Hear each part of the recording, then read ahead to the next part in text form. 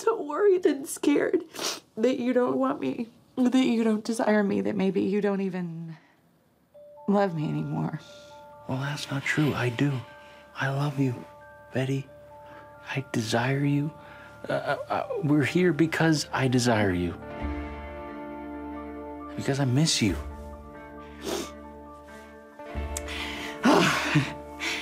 I'd like to fornicate. Welcome back to the official Love and Death podcast. I'm your host, Nancy Miller. The second episode of the series is called Encounters. And in today's podcast, we'll have our own encounter with Lily Rabe and Jesse Plemons, who play Betty and Allan Gore. They're here to help us understand, what's Betty and Allan's deal? We'll also hear from series production designer Suzuki Ingerslev, whose team did more than build a set. They created a world with subtle clues around the story. And what's it like to have your house become the perfect location for the seemingly perfect Candy Montgomery? Texas Monthly writer Sean O'Neill reveals all, including a few fun details you don't want to miss. But first, let's meet the Gores, Jesse Plemons and Lily Rabe. Thank you both, Jesse Plemons, Lily Rabe, for joining me on the second episode of the Love and Death podcast. And we are at an interesting juncture with our two characters, right? We have Allan and Betty who are going on this journey, marriage encounter. But before all of that, I would love to know about Betty and Allan as a couple before this all gets started.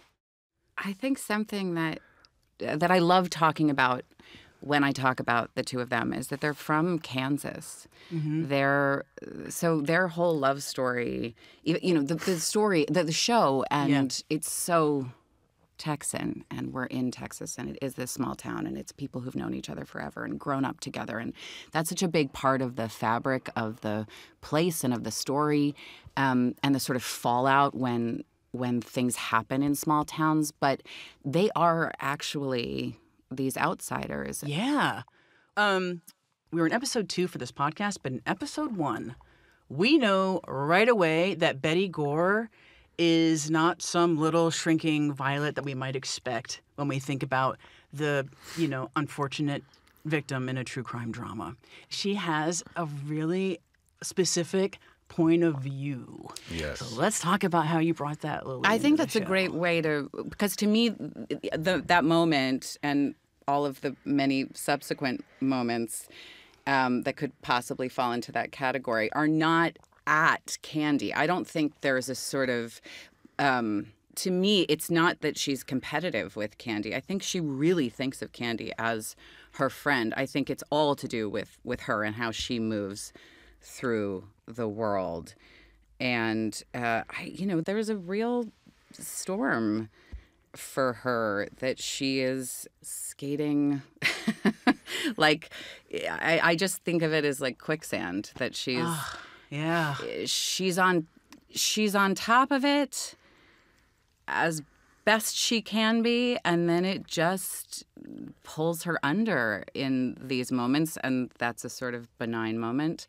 But I think when she points her like laser weapon at someone, it's not scary. It's not. says Jesse, the man who's playing Allan. But here's the thing: it's all to do with her own pain. And a sense of justice. She's a school teacher. Like, academia is a real part of their lives, and I think Betty really is the exception because she's got a career. She's going to work every day.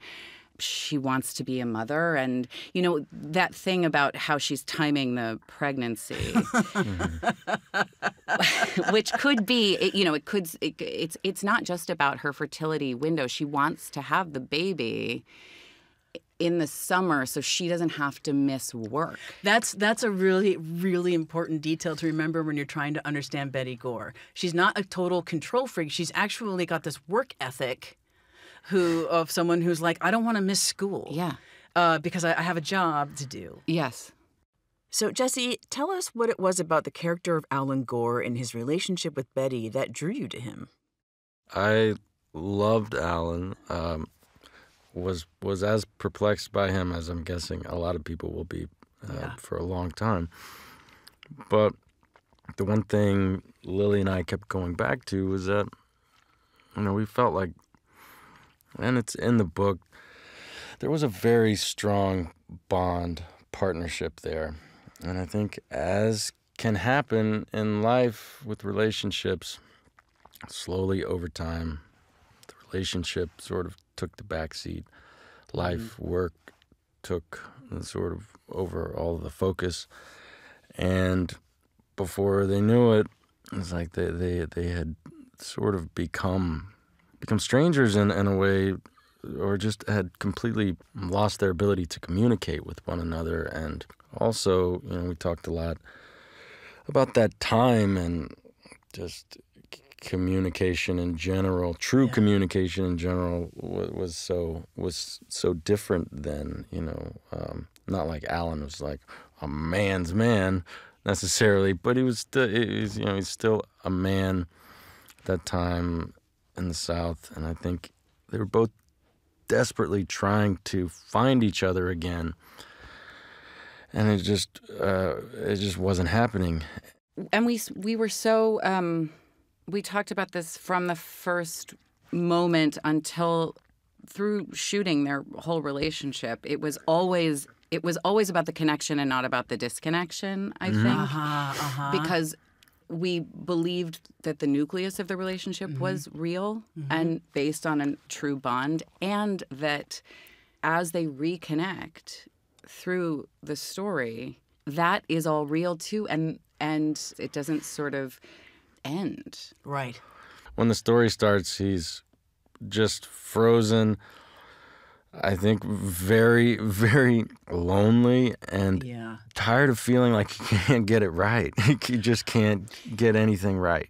Because of the time, and also because of the place, because of who they were, because of what they had access to, they didn't have the tools to help one another, and so they just kept further and further isolating.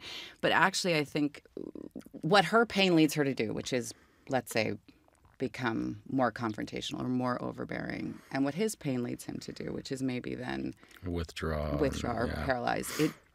It's separating them. But actually, if they had better tools, I think they could have sort of reached across that and connected. And I think it's helpful for people to understand, with Betty Gore in particular, that growing up, she was the one who was going to be the one that was like too big to be contained in Kansas. Yes, she was like a golden girl. She had this smile. She was that people talked about in the Valentines and I think she was and back to her kind of ambition for herself, both as in her career and for the man that she falls in love with. She falls in love with her teacher, which is a kind of wonderful thing in this instance. It wasn't like scandalous. Yeah. And wanting to have a family and wanting to also have a career and moving to this new town and wanting to find her place. And I think that based on what I can gather from the timeline of things, I think there were probably things that were happening with her chemistry where had she had a little bit of support, and I don't even mean medication, there's so many different ways to give someone the tools to navigate that. But I think the bottom fell out and it just kept falling. Like she just needed something that would have helped the floor stay put. Yeah. And then I think she could have kept her footing in a slightly different way. So I really think it all has to do with that and a sort of navigation of pain and a real loneliness and a real restlessness that leads to her feeling very unsafe in the world. But in episode 2, there's this really striking moment then to understand when you're in bed together, you guys are in bed together, and Betty does this like red fingernail, like shoulder tap onto Allan to initiate this moment of romance. But she's rejected because Alan's too busy with candy. He doesn't have the oomph. I'm sorry. I'm just really tired tonight. mine.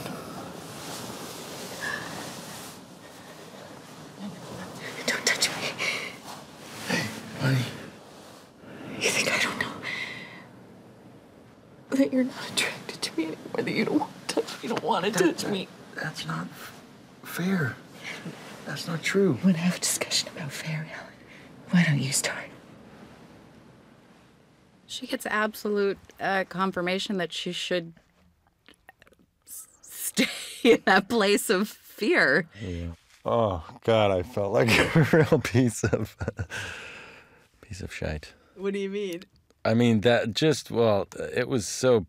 I mean, we didn't do that many takes, but it was just very, very heartbreaking.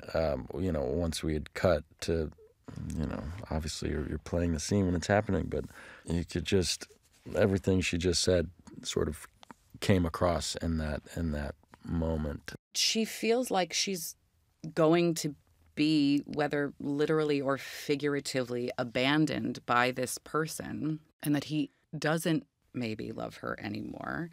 And then to sort of reach across the abyss with her, whatever, her red fingernails that give her an extra couple of inches to reach him. And then he rejects her. I think it also, because of her hypervigilance, there is that, and hypervigilance and paranoia are like so, God, I could talk about that I'm so fascinated by that because it can so easily, these things they're all like right on the edge where you can say, well, she's so paranoid. No, she's not. He's having an affair. Oh, everything. She can't name it, but she knows something is wrong and she's right. And there is nothing worse than that. Oh my to God, know you're right. the truth of something and have someone saying, no, the sky is purple. And you're like, it's blue. And the person that you love is like, it's purple.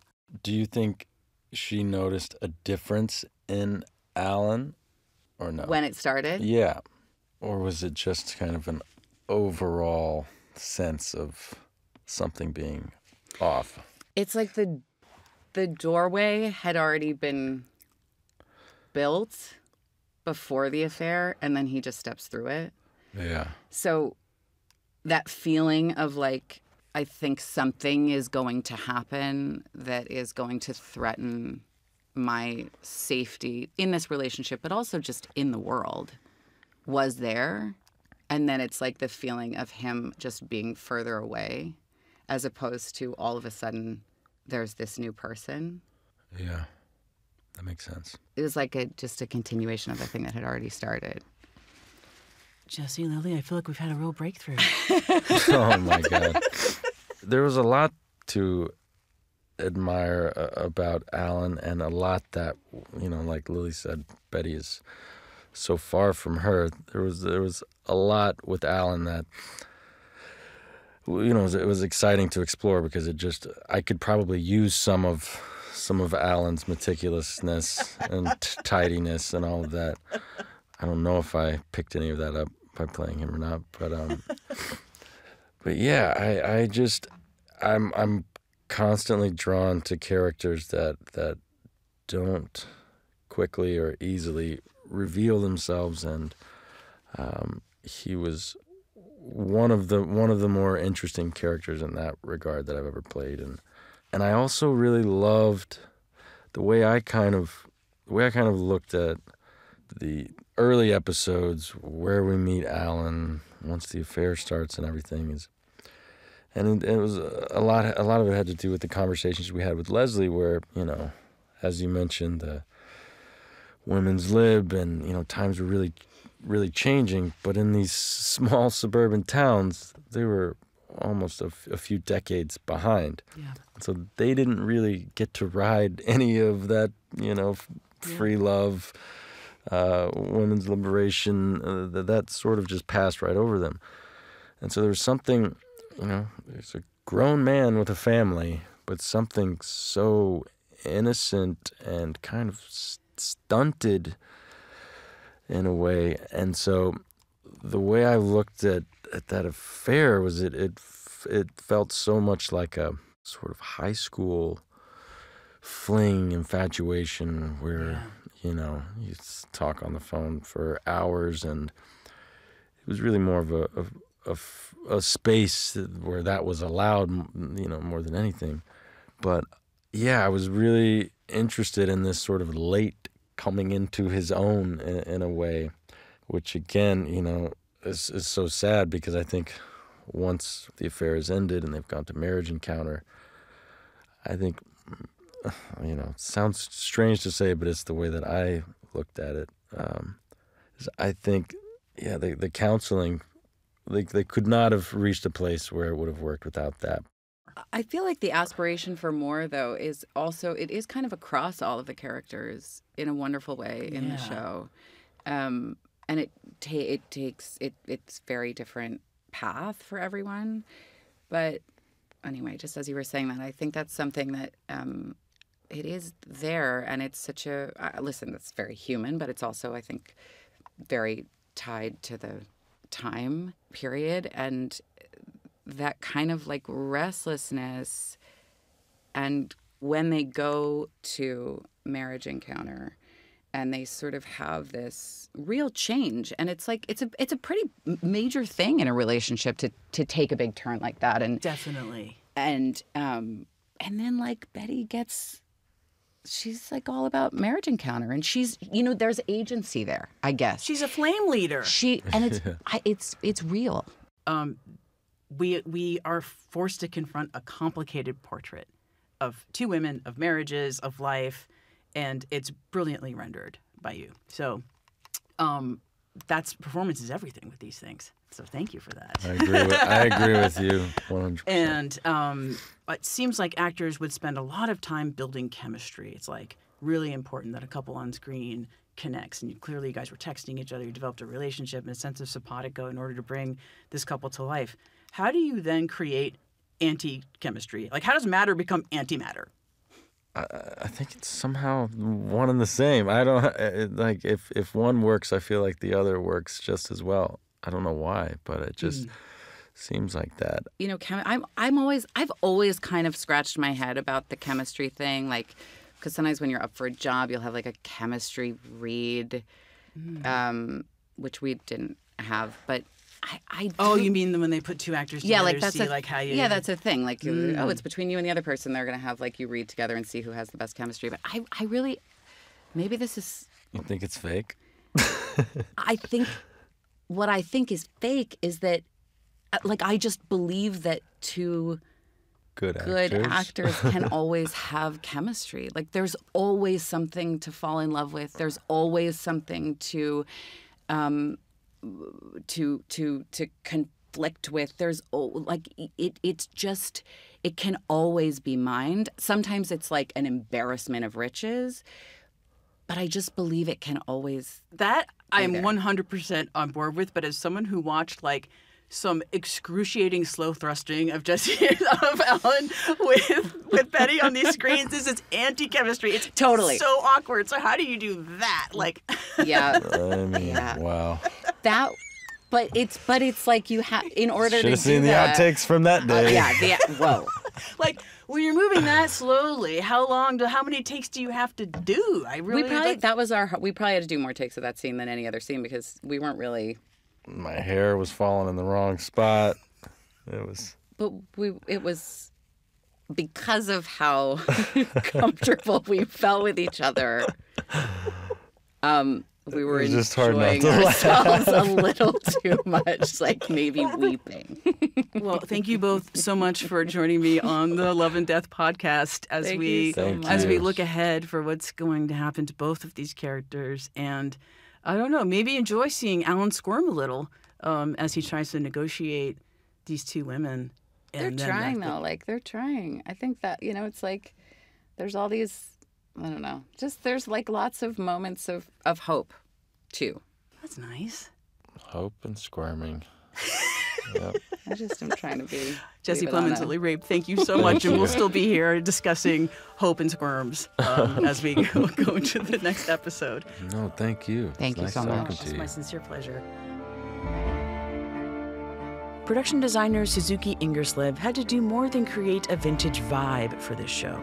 She and her team had to track down exact real-life details for this real-life true crime saga. Every single object you see on screen was handpicked to say something, down to the tacky motel bedspreads and kitschy owl lamp.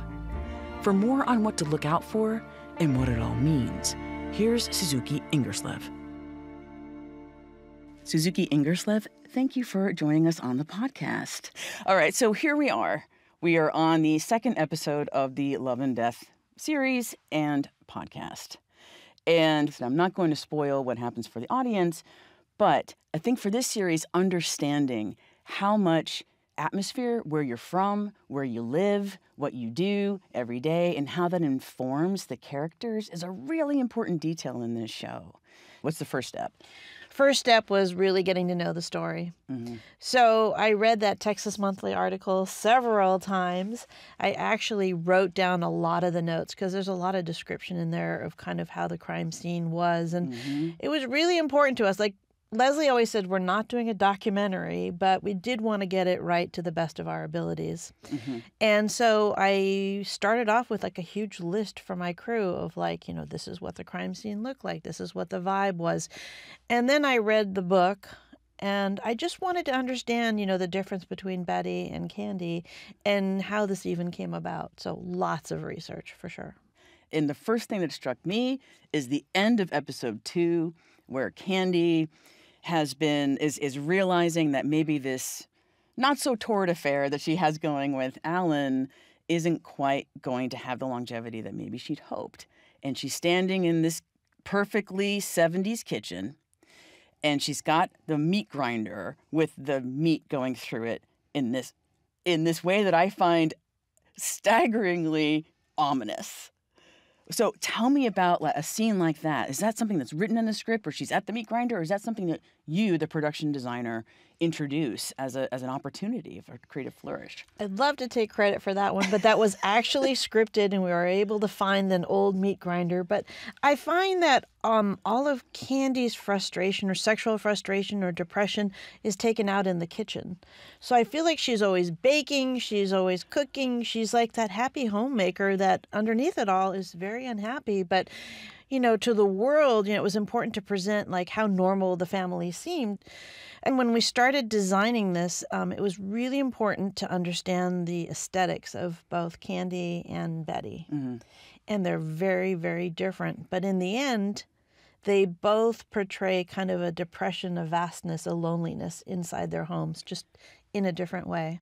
So what are the subtle differences in decor between Candy's house and Betty's house? Well, I feel like with Candy, we started off as she was an interior designer.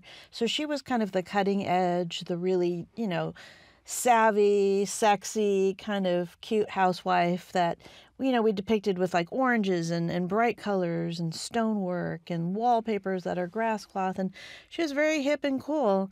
And everybody kind of wanted to be her. On the flip side, you have Betty who, you know, I wanted to portray her house a little bit more tracked 70s house, more Sears catalog.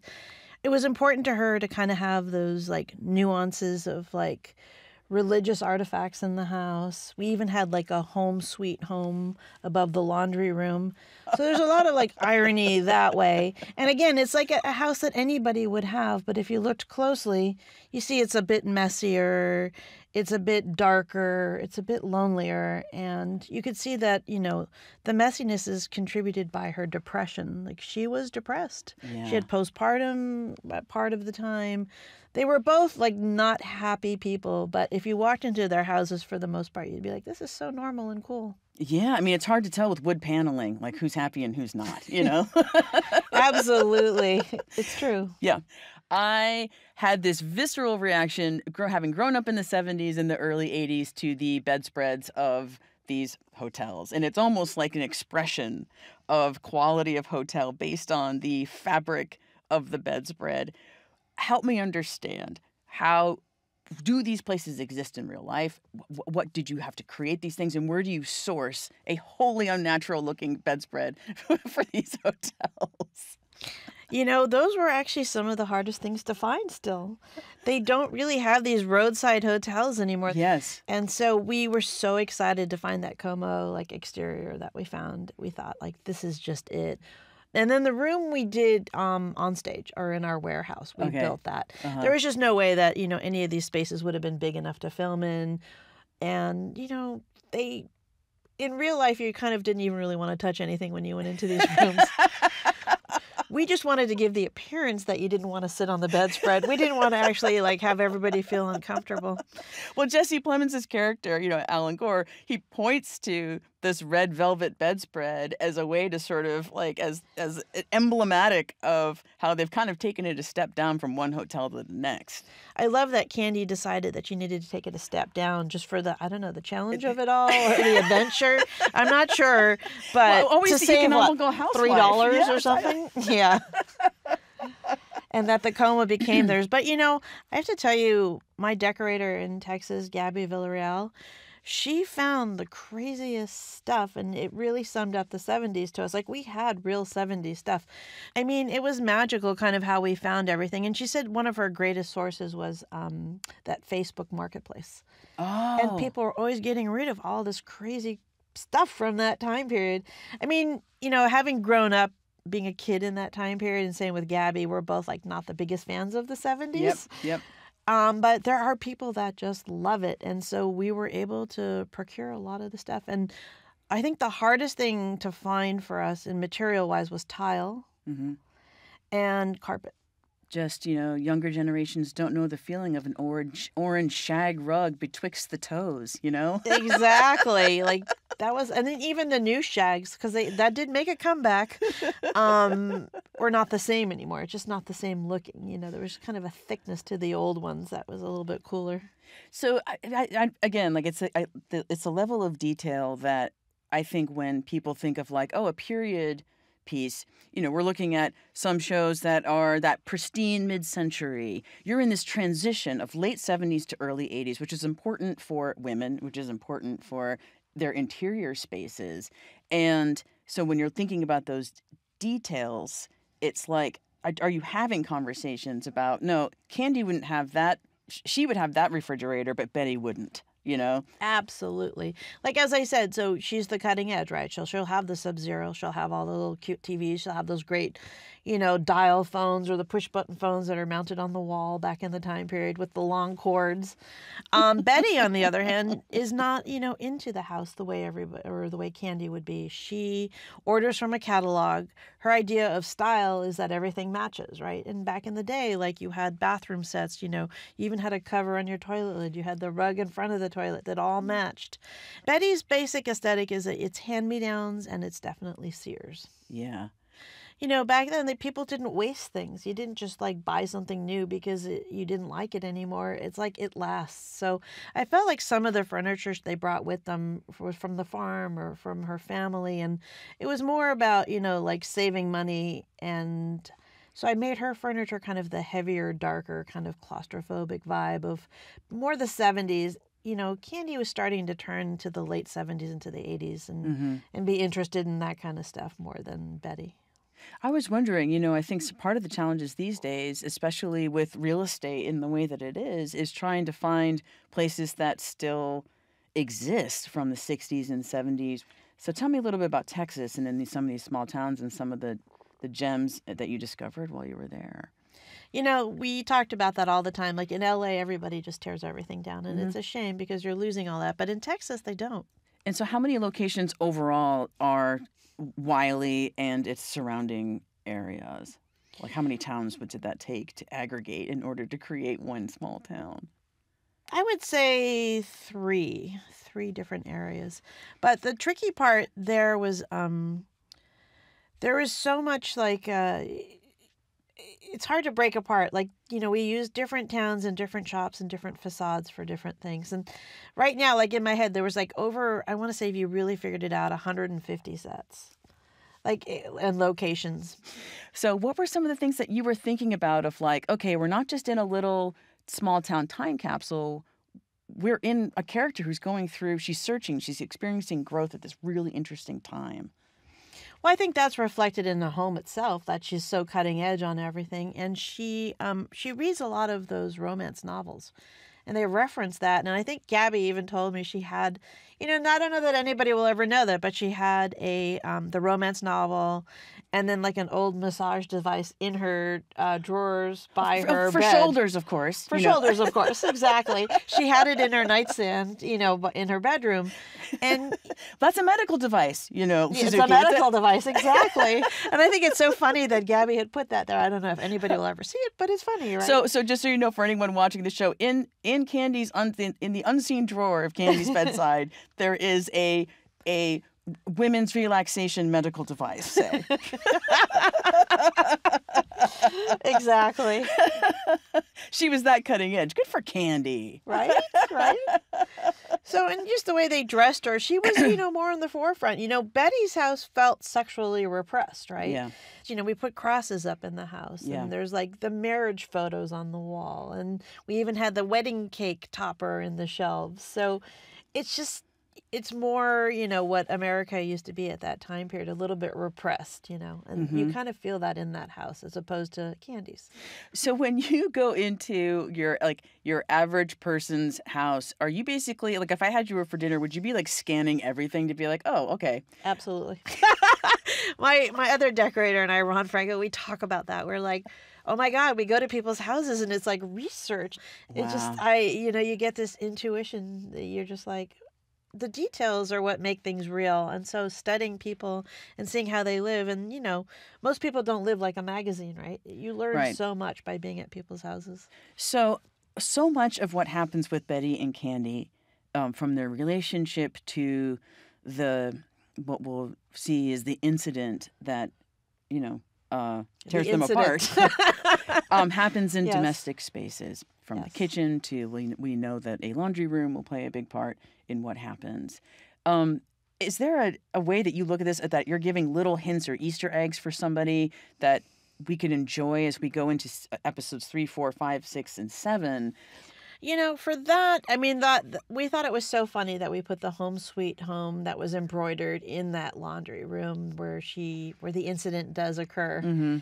For Candy in her house, I know Gabby liked to have fun with witches and omens and foreboding kind of animals, and so she put owls throughout Candy's. I was going to ask about the owl. There's an owl that looks like a little lamp with the holes in it, or like a plant There's a bunch holder. of owls in that whole set. Yeah, and I was like, oh, that's so, was that a hip touch because owls were really big then and then they made a comeback? Both. Or what? Okay. Both. She was like, they were totally in style at that time period, but they're also in some cultures, I think the Mexican culture basically, that you see one and it's like that death is coming. Are there things that happen that you guys talk about to make sure that these are real people? It did really happen. This is a drama based on those events, so you have some creative latitude. But what about the ethical latitude? I believe strongly in that. You basically want to portray it, in a sense that you think is correct, but you don't need to make it gory or disgusting. And I know that Leslie was very careful about that. It's strange, but this show is about life and about these two people and who they were before this incident happened. Mm-hmm. So I feel like that's important to think about, being respectful to these people. Again, I wanted people to walk into Betty's house and feel like, oh my God, this is how she feels. It feels tighter. The ceilings are lower. It's cooler greens and blues. And it's kind of, a little bit repressive. And you want to walk into Candy's and be like, this is light and airy, but, is it such a large scale and you're kind of lost in your house vacuuming by yourself? Well, in the final scene of episode 2, we've got Candy who's perfectly framed by these curtains. That's, it's like a perfectly symmetrical shot, which I guess is in part a director's choice. Yes. But it's also something that you're thinking about too, is that her life is symmetrical, perfect. Nothing off center. She's the happy homemaker, right? Mm-hmm. So it had to be perfect. And her house never really had anything out of place, if you notice, right? She was always... So I love those proscenium shots when the director chooses to kind of frame an overall look. That's why I always like... proscenium? Is that the word for it? Proscenium is kind of in front of the screen, you usually have a frame built around it, and you shoot inside that, so it looks like it's a perfect locked-off box. Mm-hmm. Like looking into a diorama, right? Basically. Right. So So there are a lot of period shows now, especially in the late 70s and 80s, especially in crime dramas. Like, is this a supply that's going to dry up? Is there going to be a kitsch drought of things from the 70s and early 80s that are hard to find now? I actually worry about that. Do you really? I always think about that. I'm like, it's such a shame. Like, it's getting harder and harder to find. But I feel like eventually, people resell it again. Like, a lot of people bought it and will probably hold on to it and it'll resell. I feel like it's always going to be something that's going to probably circle through. But I know that at some point there's going to come a time where you have to build all these facades and everything, because you're not going to find a lot of that 70s interiors and exteriors and walk into houses that are like complete time capsules. It's just too many decor shows now. Like, everybody's an expert and everybody's redoing everything. And I feel like, that started kind of down in Texas. So this is a very Texas show, right? Like, are there special things about Texas that you picked up spending 9 months down there that for the rest of us who don't live there, who aren't as familiar, that would find interesting or culturally unique? I find it's like a huge pride. Like, here in California, you don't have flags everywhere and not everything has the California bear on it. But I felt like everything in Texas has that Lone Star. And, even into the show back in the time period, we put in a lot of ashtrays and all that kind of crazy stuff that, ashtrays, another thing that's long gone. We had a whole collection of those. But you're kind of like, wow, there's everything has that Lone Star on it. True. I always know someone's from Texas. Oh, my God. They'll tell you the first sentence. An enormous sense of pride from a huge state where a lot happens, and we see a lot of it in this series. Thank you so much, Suzuki, for your time and for your expertise in sharing all of these details. I am Thank you so impressed with all of the work that you did on this show. And we're only in episode 2. There are so many other things to see and details to look out for. Yes, definitely. The first rule of real estate, location, location, location, also held true for the series producers who searched all over Texas for a house perfect enough for the Montgomerys. And it just so happened that the Austin residents of Texas Monthly writer-at-large Sean O'Neill had the it factor they were looking for. For this episode's Only in Texas, Sean shares what it's like to have your house become a part of true crime history. Sean O'Neill, writer-at-large for Texas Monthly, thank you so much for joining us on the Love and Death podcast. Of course, thanks for having me. So what was it about your place that had the it factor that HBO Max was looking for?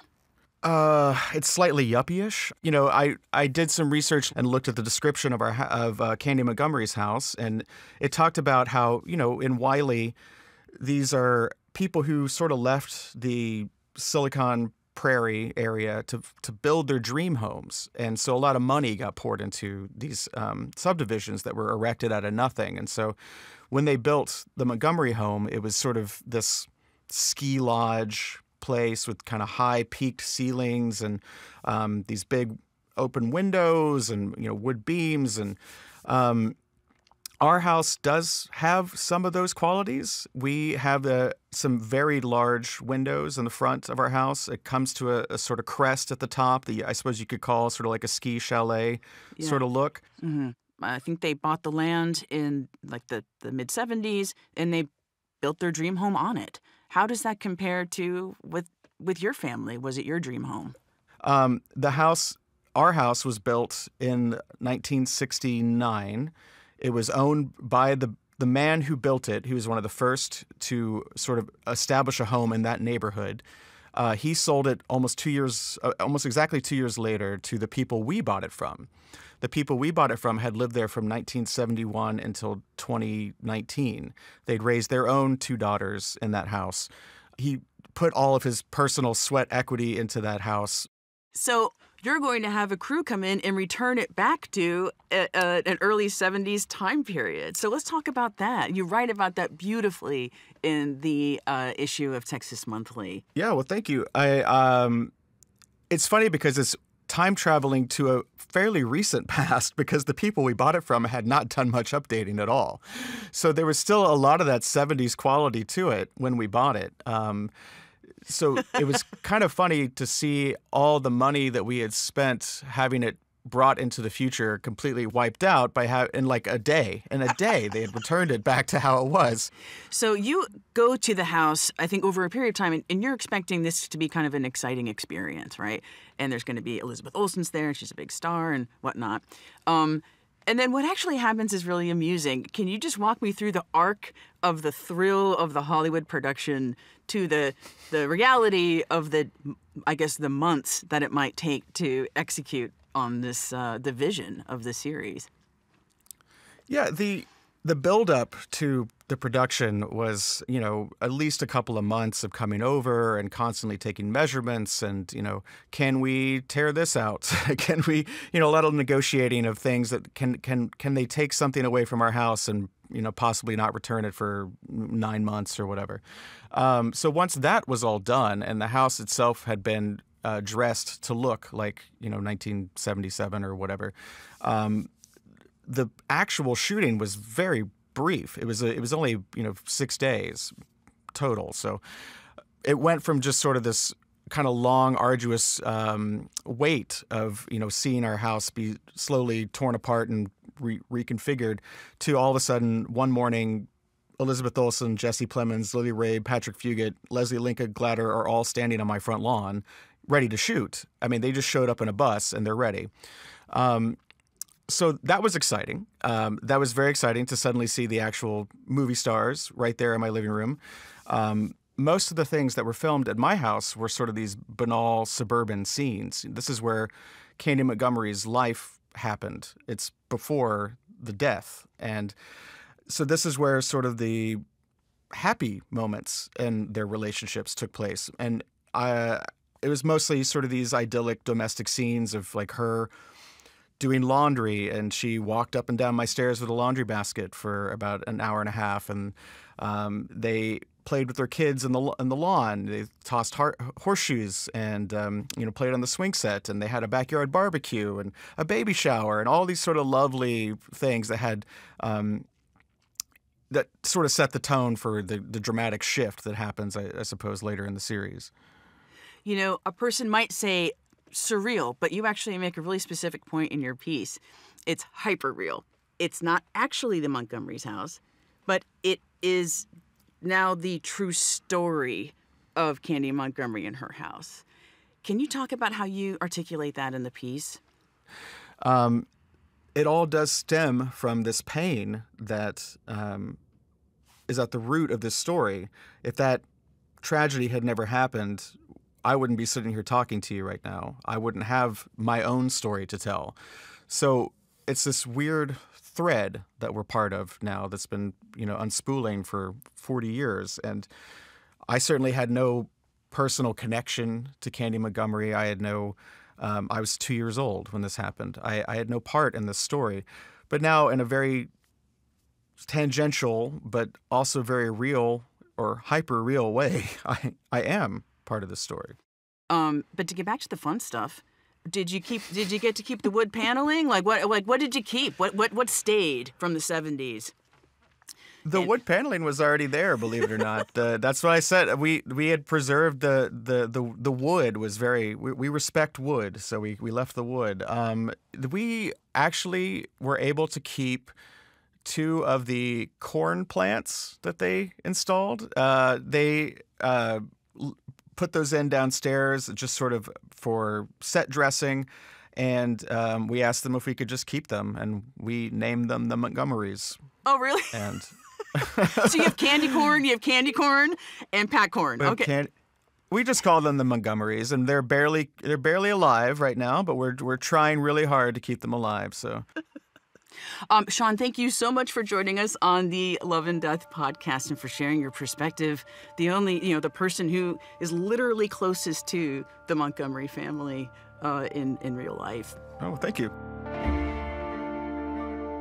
I hope you enjoyed episode 2 of the official Love and Death podcast.